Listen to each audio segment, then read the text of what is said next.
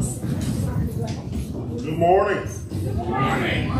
So glad you all made it this morning. Somebody look at your neighbor and say, you made it? You made it. You're going to leave different. So some of you didn't say that. Leaving different. So I don't know if I want to leave different. Different's not always bad. It's just different. How many know in the presence of God you should always leave different? Amen. You could even be better at. Good King James said. Y'all still here? You awake? I want to test y'all. Turn to Matthew chapter 29. There is no Matthew 29. Oh, okay. So somebody's awake.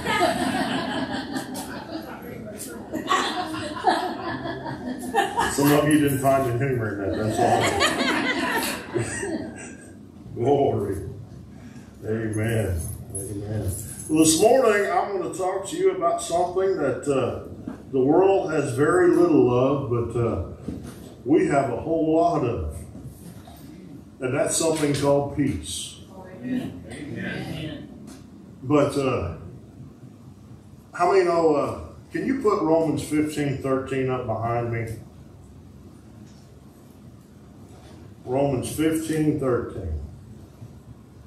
When she gets it up there, somebody yell at me. She's slacking. That computer's giving them a hard time today. And it says, now the God of what? Hope. That word there, hope, by the way, in case you didn't know. I mean, when we hope, I hope they bring a pizza by today. You know, it's my free day. I hope they bring one by. I'm not so sure, but I'm hoping it gets here, you know. I hope the check arrives in the mail today, but, you know, it could come tomorrow, or it's the mail, or next Thursday, who knows. I'm kind of hopefully there. Anybody with me? But I got good news. How many know the Bible is good news? Yeah. I've got good news. That word hope means confidently anticipating that the promises of God are yes and amen. So when I'm confidently anticipating, I'm like a kid that's been promised candy. You said you would be here at 2 p.m. with my candy. I am waiting here, and if you said 2 p.m. and you've never broke your word to me, I know it's going to be true. I'll be here at 1:55 at the latest because I am going to get my candy. I can't wait for it to get here. It's going to be good. I'm anticipating it. In case y'all don't know, I'm on a diet, you know.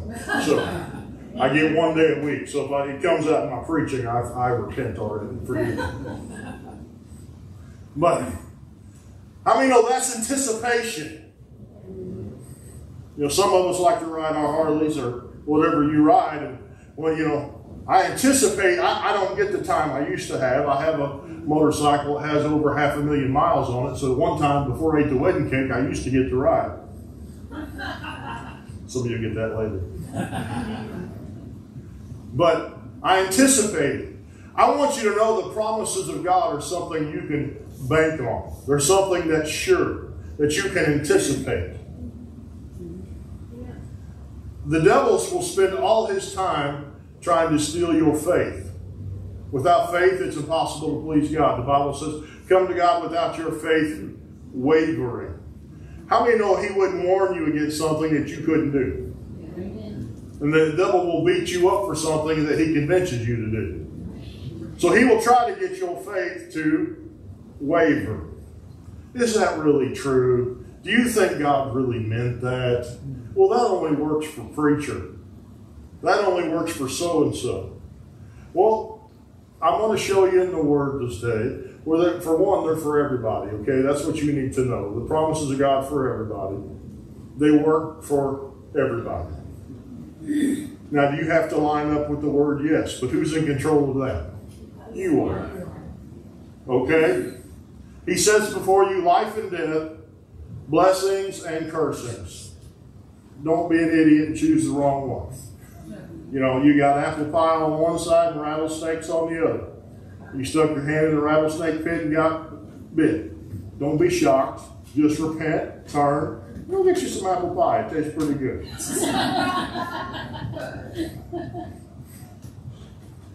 Oh my.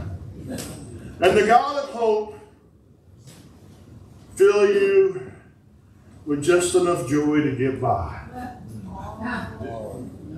Just enough to make it till Wednesday. Come on, what's it say? If he's not a man that he can lie, what's the word say? All joy. That's what makes you when you're able to laugh at the devil like this. Ha ha ha. You're not going to ever walk again. Ha ha ha. You're never going to do this again. Ha ha ha. What? Because by his stripes I was healed. Amen. I'm walking. I'm moving. So if you didn't know, he also told me that. I was in a wheelchair 2 years ago. They said I'd never come out of it. I'm doing pretty good. Am I still overcoming? Absolutely. Amen. But his word is true. Amen. I'm not a gimmick. I'm not a one-off. It's God's doing his word. But you've got to work the word for it to work. What did we talk about last week? We talked about getting the keys to the kingdom. You can have all the keys, but if you never put them in the lock, you don't unlock nothing. He went down and got the keys of death, hell, and the grave. What are you doing with your keys? How many like peace? Amen. How many like to be miserable? Anybody in here? We got one. You know, sometimes crabs are like that. Let me finish that statement before Brother Butch strings me up. At least we got a pretty good relationship. I think we're going to survive this one. But see, crabs, they don't know they're getting boiled. And unfortunately, we get used to living a certain way that it just becomes our norm. Come on. And so a little bit of peace and a little bit of joy feels like a whole lot when that's all you know. But what if I told you God never intended for you to live that way? Amen. Here in Romans 15:13 it says he'll fill you with all joy and what? Peace. Peace. Now we're going to go back, we're going to look at a minute. How many know what I think is peace from a biblical standpoint and what the world sees as peace is two separate things. You know, some people have a lot of peace and hope in their bank accounts. But in case they haven't learned through time, those things can crash. You know, Argentina one time was a very wealthy company. They had all the things going on down there. Then they had a complete economic crash and all their money became nothing. And there's pictures of people burning it to heat their homes. True story. They once had peace and comfort, and that was going to be good enough. Some would say I still am, don't talk, but I was once a workaholic, and if I worked enough, I could have all the things I didn't have growing up. But you know what? None of those things ever satisfied me or brought me peace. I was always afraid of the what if that happened. Come on, I'm preaching this morning. Anybody ever been afraid of the what if that happened? Yeah. And so you keep building for the day and when it happens. And guess what you don't have during that whole time? Come on, peace. But I came to tell you that there is something that God gives that brings peace when even you don't understand it. You don't know how. I don't know how a brown cow eats green grass and makes white milk, but it don't stop God from doing it. Think about that for a little while. I don't know how he does that. Do you know when I worked myself into the ground, I had a lot of nice things. I paid for a lot of nice things. But I'm here to tell you God has taken better care of me since I've been on his payroll than ever when he took more care of mine. Now, do I have a large bank account? Absolutely not. But, you know, we've been in church for going on 15 years. The bills have been paid and we've been exponentially growing. That's just how we do it, piece by piece, brick by brick, stone upon stone. Is it about what we have? No. But you know what? Without the peace of God, we couldn't have done anything. Because I'll give you a secret. You only do what's his idea, not yours. Amen. That's right. Amen.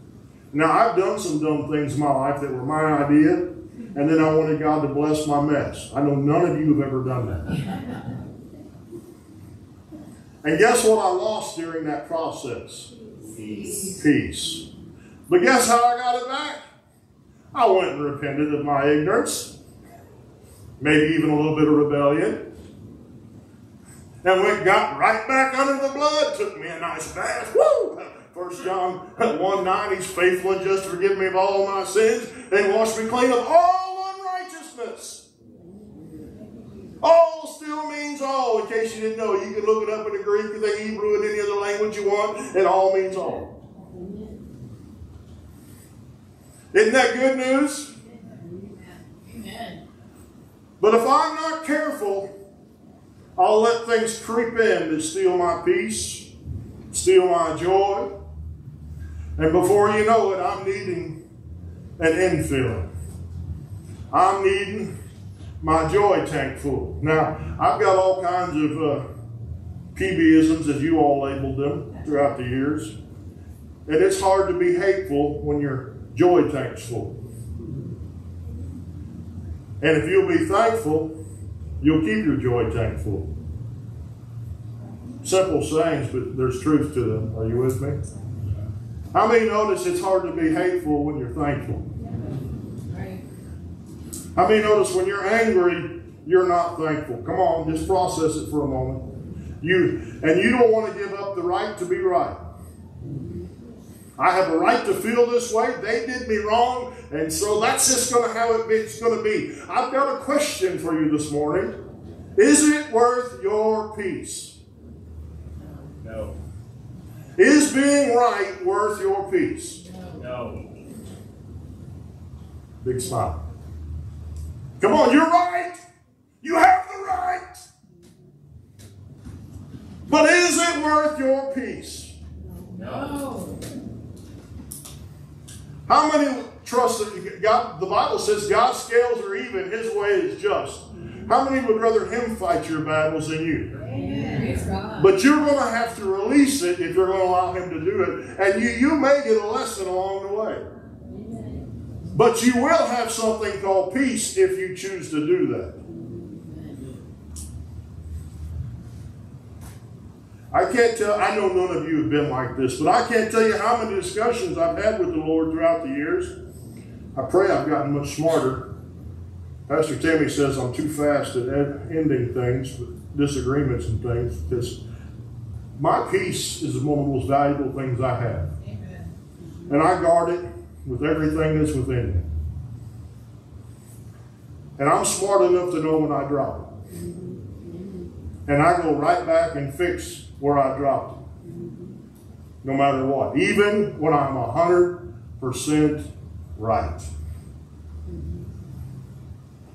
Do you know what? If I offend somebody, even if I didn't intend to, I can still apologize to for offending them. That doesn't mean I'm admitting that I did something wrong to them. I cannot be responsible for how they take what I say. But I can say, I'm sorry that hurt you. And genuinely mean it. Because as a believer in Christ, I should be sincerely sorry. Now, some people have caught on to my smart words throughout the years and go, you're sorry, but you still aren't admitting you did it. I said, well, I can't admit to something I didn't do. But I am sorry it hurt you. And I don't mean that sarcastic. But here you can say, well, you're being a little selfish, preacher. Maybe I am a little. But my peace is worth more than being right. And if I'll trust God, He'll work it out in my favor. Because guess what? I have a hope that His promises are true. Amen. And I can confidently anticipate them to come to pass. I live in a world that's upside down. Some of you live in it too. Some of you live in your own world. Just kidding. I'm on the roll today. Maybe I need to go back down to the platform, Brother Mike. I behave better down there. But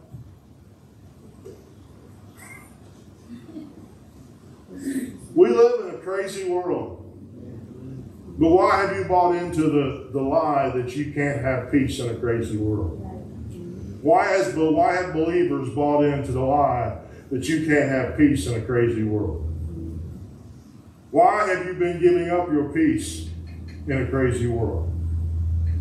One of the reasons is you want to be right. There's all kinds of atrocities going on. There's all kinds of things going on that are wrong. There's all kinds of things that are morally wrong and a moral decline. Where the Bible says that our weapons are mighty to pulling down strongholds. So either that's true, and I have my hope in that, or it's not. But if I get down there in the flesh, I'm just giving up my peace. Well, that's wrong. Well, then do something about it. I'm trying to. You're in the wrong realm. Come on. You're in the wrong realm. We are a supernatural being living in a natural world. We fight supernaturally. And when you learn to fight supernaturally, you'll have a supernatural peace and be able to smile and say, it's going to be all right. My God's got me. Amen. The devil is a liar. If his mouth's moving, he's lying. And most of you know that, but it's in the wee hours of the night or the morning that he reminds you of things that steals your peace. And you start believing the lies of the enemy more than the promises of God. And I came to encourage some of you this morning. You need to kind of straighten your crown back up, get your feet back on the ground, and realize you've got the keys to the kingdom. And stop giving up your peace.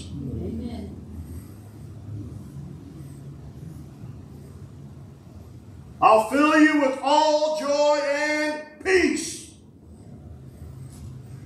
You know another word for peace is rest. Anybody here feel rested this morning? Don't raise your hand. And I'm not just talking about physically.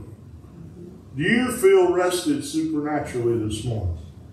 Do you feel like you're just overflowing? If not, you have a shortage.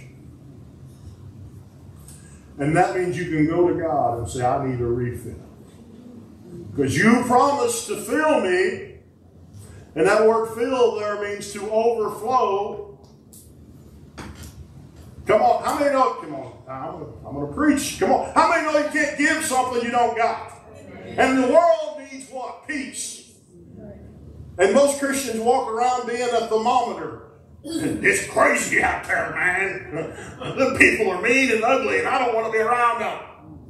Well, I sent you into the highways and the byways to compel them to come. I don't want to go.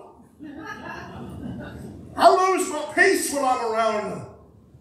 Well, I hate to break it to you. You probably didn't have enough to go when you left the house then. Come on. You didn't have enough when you left the house. I'm not beating on it. I'm telling you there's more. You need to get filled up to overflow. Peter and John, when they walked by the man at the temple, they said, silver and gold have I none, but what I have, I got peace. I got joy. I've got healing virtue flowing out of me. What I have, I give unto you. That's what the world needs. But we've got to be so full of it. And I'm not talking about the way the world says full of it. So full of joy and peace that we got something to give. I'm going to be honest with you. I'm going to tell a secret. Every time I start somebody here that starts talking about how bad the world is, how bad our nation is, I already know where their peace and joy meter is. It's sitting on empty, and they're bobbing on the dangerous empty side. It's consumed them. Did I say you couldn't care about those things? No. But, well, I'll preach about that some other time. And they may abound in what? Oh. So they can, God's going to fill them so full of joy and peace that it's going to bump their hope level up. Woo! How many would like a little bump in your hope level? Amen. Amen. That confidently anticipating that the promises of God are yes and amen. I'm going to get so full of the power of God. It says, now how does he do this? Through the what? Power of the Holy Ghost. And I know all kinds of denominations that, well, let me just say dumb things. But that word power is there, is dunamis power. That is some people just break it down to dynamite. There's a lot more there. There's so much more to the Holy Ghost than people want to talk about. Come on, he's part of the Trinity. Come on, the Bible says he's the influence of riches and wealth. He's the numbers. He's an army inside there. Well, how does he? He does this through the power of the Holy Ghost. Y'all still with me? And I myself am persuaded of you, my brethren, that you also are full of goodness and filled with all knowledge, able also to admonish one another. Oh, good. We'll turn to John chapter 14, verse 27. We're going to get to our main text today. Jesus answered and said unto him, if a man love me, he will keep my words. How many know he didn't stutter there? This is red letters. It's Jesus talking. And my Father will love him, and we will come unto him and make our abode in him. How many want Jesus to live in you?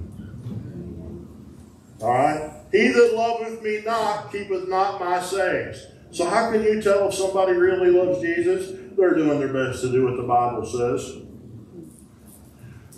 The word which you hear is not mine, but the Father's which sent me. So he's like, listen, I didn't make up these rules. My dad did. These things I have spoken unto you, being yet present with you.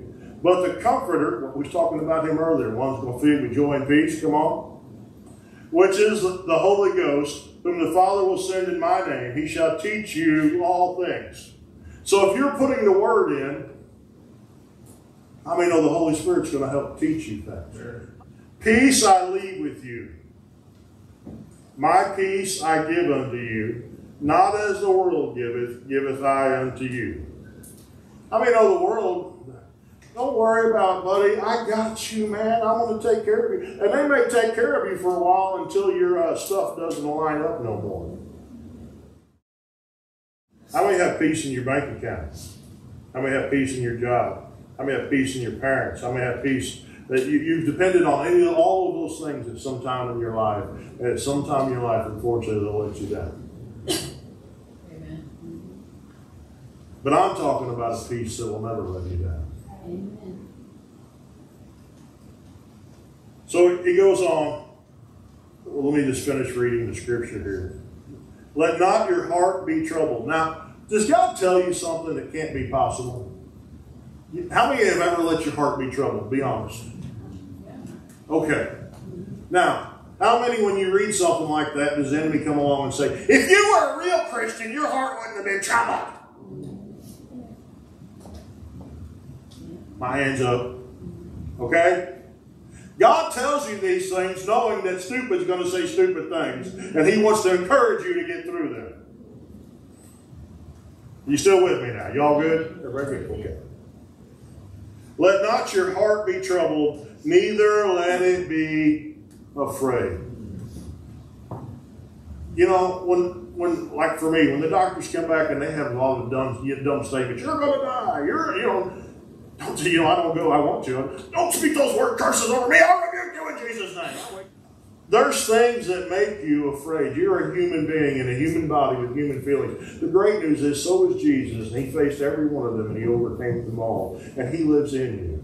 And so does the Holy Spirit that raised Jesus from the dead. 1 John 4:4. Greater is he that's within you than he that's in the world. So it's not the fact that you're never going to get afraid. It's what you choose to do with it after the enemy tries to make you afraid. And that's when you go back to, I'm putting my hope in the promises of God. And that brings you peace. You have heard how I said unto you, I go away and come again unto you. If you love me, you would rejoice, because I said, I go unto the Father, but my Father is greater than I. And now I've told you before it come to pass, that when it has come to pass, you might believe. After I will not talk much with you, for the prince of this world cometh, and have nothing in me. But that world may know that I love the Father, and as the Father gave me also, even so I do. Arise, let us go hence. So he is going to build a place for us, right? The greatest peace you have, if Jesus never, before I get ahead, if Jesus never did nothing else today, how many he gave you eternal life? Amen. How many like having the peace knowing where you're going when this world ends? Amen. Amen. Ooh, yes. Amen. How many know there's nobody else that can offer that? That's right. That is the best thing that you have, is the peace about where you're going to go. But how many know he didn't end there? John 10:10 says the thief comes to steal, kill, and destroy. He said, I've come that you may have life and have it more abundantly. Full of what? Peace, joy, love. Y'all with me? And something called hope that makes you confidently anticipating. My peace I give unto you, not as the world gives. Listen, he can give you peace in this crazy world. Matter of fact, I believe as the days grow closer, you're going to need more of it than you've ever needed before. But he said, all those that come unto me, all those that ask, I'm encouraging you to start going and put a demand upon the word and get it filled.